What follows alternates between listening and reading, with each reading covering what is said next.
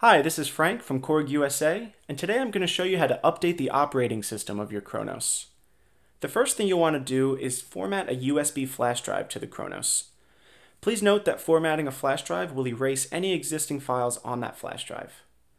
Once it's inserted into the Kronos, go to Disk, File, Utility, and choose your flash drive. From here, go to the top drop-down menu and click Format. Make sure that FAT16 is chosen and press OK. Now that the flash drive is formatted, insert it into your computer and head to Korg's support website.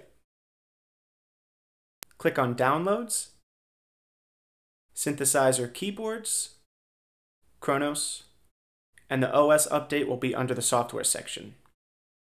Once the download is complete, unzip or extract all files from the Korg update folder except for the tar.gz file. This file needs to remain compressed for a successful update. Select all files and copy them to your formatted flash drive.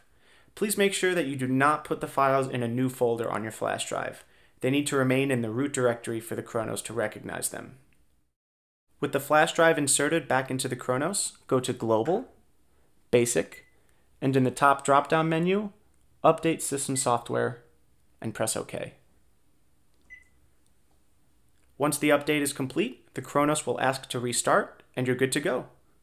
Thanks so much for watching, and enjoy the update.